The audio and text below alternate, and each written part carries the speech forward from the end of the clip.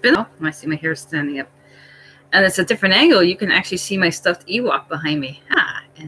And the Jawa pop. Anyway, book review time. So I found this at the library sale. Was it last month? Effing Situations by Gregory, Bergman, and Anthony W. Haddad.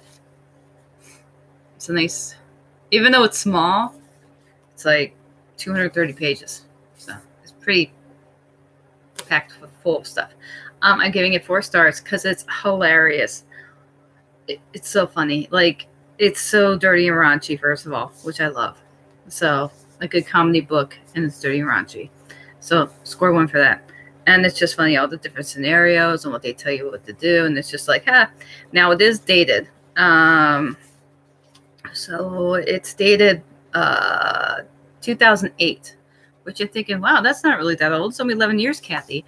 But in here, they talk about MySpace. There's no Facebook.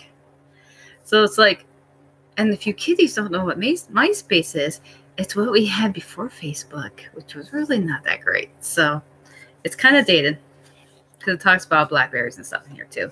But besides the technological stuff, the rest of it is, you can use for today's. So one of them is you overdraw your account by 25 cents and get charged $25.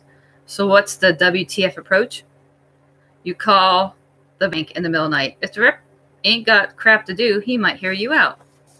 So that's what it's like. Different things and how to respond to them. Some actually are pretty helpful. Most of them are just like, no.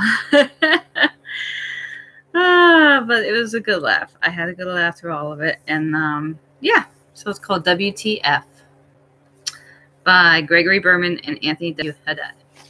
All right, I may do another one tonight. I'm almost done with another one of my books. So I may be doing 2 reviews today. Other than that, I'll see you either today or tomorrow. Bye, guys. Happy reading.